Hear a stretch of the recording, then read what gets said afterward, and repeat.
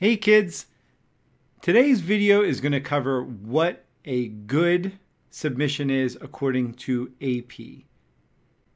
Everything that I'm going to show you today is off the AP website that you can get to. Even though they're housed here on the code.org site, all of these are taken straight from the AP College Board website. If you come to the AP Computer Science Principles tab on the AP College Board, you'll see the exam ribbon here. This will take you to a lot of information we've already covered, but it will also give you a couple more examples of submissions here.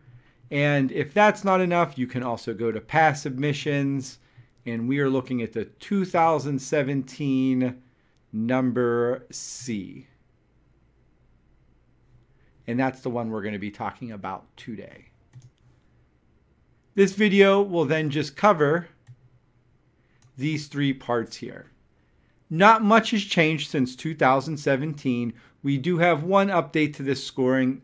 Last year this was a 7 out of 8. This year this would probably be a 6 out of 8.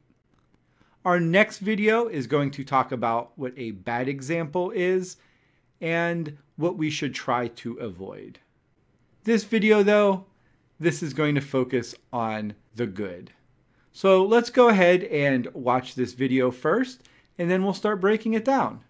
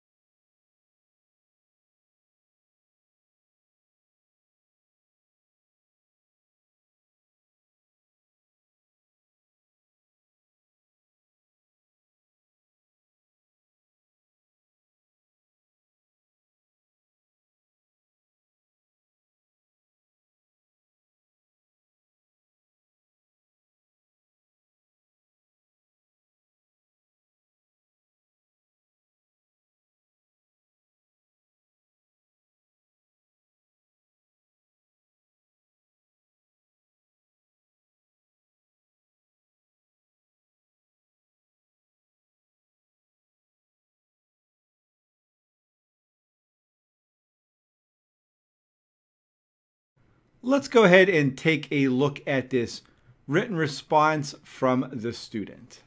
As you can see here, they are on the AP College Board's template for this.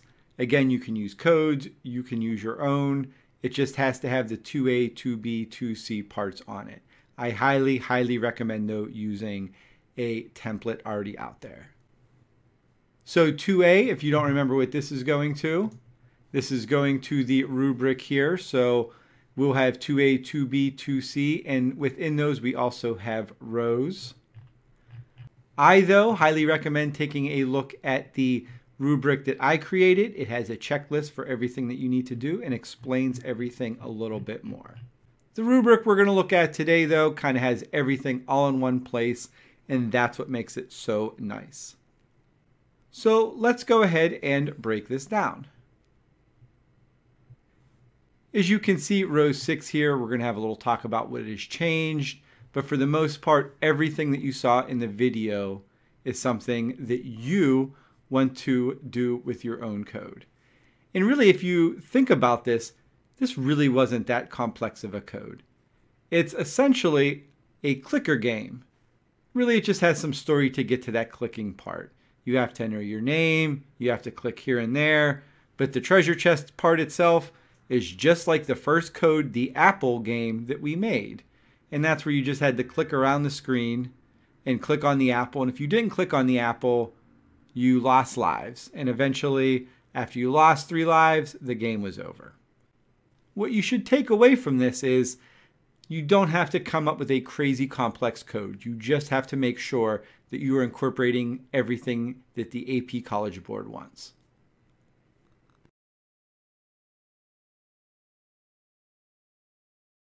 The video there, it ran for at least a minute, and it went through all of the parts of the game. So what does a written response have to have? To identify the program language being used. It has to identify the purpose of the program. It has to describe the features shown in the program. And it should have audio commentary explaining this. Now, this video I don't believe has the audio commentary. You should have audio commentary really explaining everything in here that should be in your written response.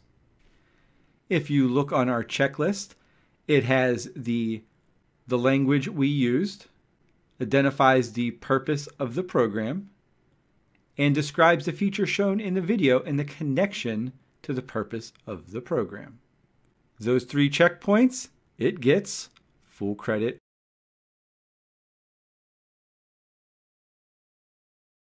(2B) deals with how the program was developed from start to finish. It wants to know distinct points, specifically 2 distinct points in the process, and you have to describe them in there. Not only do you have to describe whatever your problems or opportunities were, you have to explain how they were resolved. So if you look over here to the student responses, this first little part here talks about how they developed a program. And this part here discusses one of the first issues they had. This part talks about the second issue they had. And finally, how they resolved it completely. So in this one, the user not only talked about those 2 problems, they talked about how they solved them. And I cannot repeat that enough, that you have to do that in order to get a point. But again, remember, this is in the scope of creating the entire program.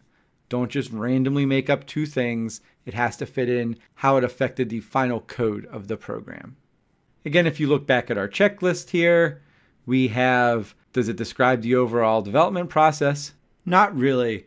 It really doesn't go into detail about how this program was developed from start to finish.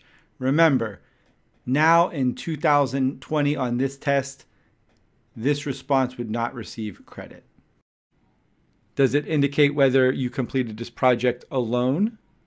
Well, that isn't there, and that probably should be incorporated. So again, I would just remember, if you did work with somebody, this is the part where you want to say it. Did they describe a first difficulty or opportunity? Yes. Did they describe the source of that? Yes. Did they describe how it was incorporated or solved into the final code? Yes. And they did this for both the first and the second opportunity. This would not receive a point on row 2, but would receive a point on row 3.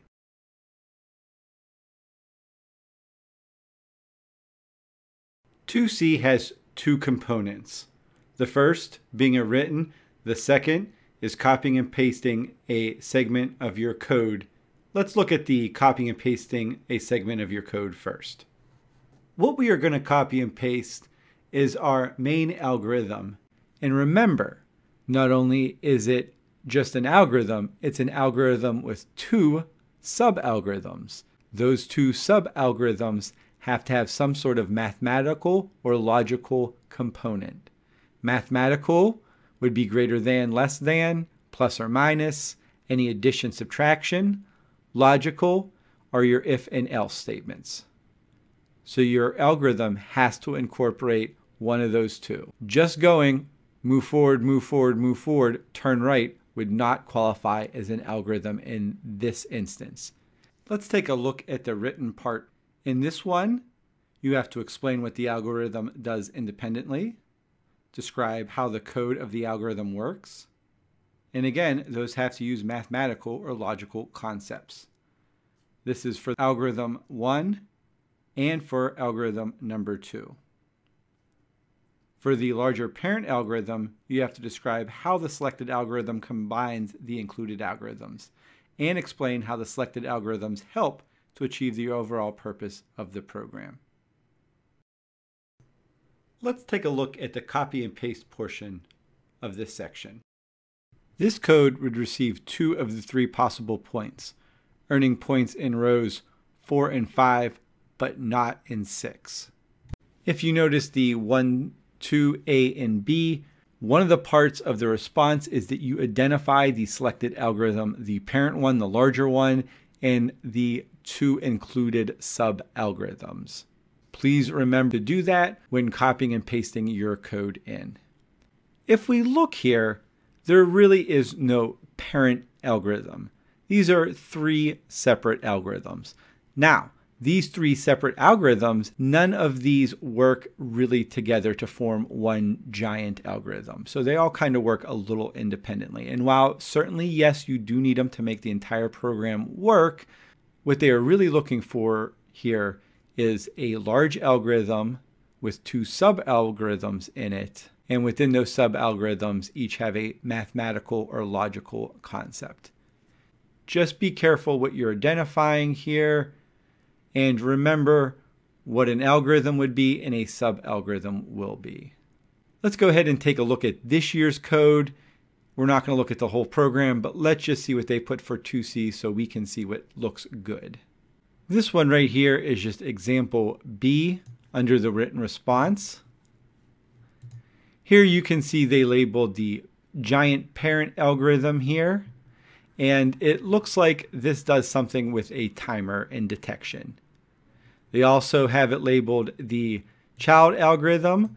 So under this larger algorithm here of the timer, it looks like there's a collision detector for one and a death for another. So it's detecting if it hits something, and if it did hit something, what happens. So right there is just an example of what a parent and child algorithm is. So looking back to this one isn't going to get full credit. Remember, there's 2 components within 2C.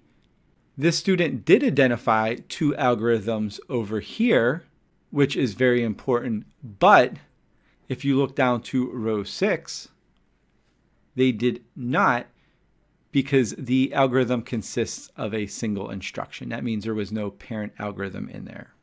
If we go down a little further, we just see this part right here is just pretty much saying the same thing that we said. To receive a point, at least 3 algorithms need to be defined and explained.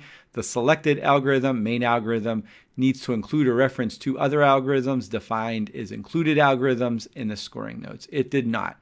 It just had a bunch of separate algorithms there. And while those separate algorithms definitely fit in the logical mathematical realm, they weren't a big comprehensive parent one with 2 subparts. So please remember, giant algorithm, 2 subparts, 2 subparts need to have some sort of mathematical or logical concept.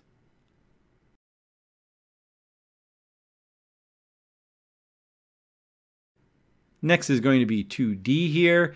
This also has 2 components, a written and a copy and paste. Let's look at the copy and paste component first. This is your large abstraction. Let's go ahead and take a look at what this student put. You can see here we have a large function set blast off, and then we have 3 other functions: function hide text, function show text, and function set character. So this larger function here, function setup blast, is made up of these 3 little functions down here, and they're called within it. So instead of writing all of this every time, they can just call function setup blast off, and it will change the text area or show the text area and change the image there. Let's see what the student wrote. So as you can see at the bottom here, they did get a point because that setup blast off function requires 12 lines of code, and then they can just call it using 1 line of code now. So they identified the function and then the subparts of that function and why it works is an abstraction. So all your abstraction is a large function. Again, looking at our checklist, does the response have the copy and pasted with a rectangle around it? Yes. Does it identify the abstraction by name? Yes. That is our set up blast off function. And does it describe how the abstraction manages the complexity? It absolutely does. So it gets a point for that. The final part down here is just our program code. And remember, that's where we're taking our entire code for our program, copying and pasting it into Google Docs, and then downloading that as a PDF document. Because ultimately, remember, 3 things get turned in: a video, this 1 pager, and your program code. 3 things. Just one note here. I want to take a minute just in case I didn't cover this enough. They just have a comment here, and this is under 2B describing the process of developing your code. They said on this one, this might not receive credit now because they really didn't go step by step. And as I keep saying, kids, you really need to go how it became an idea into a fully developed code. So I just want to point that out again.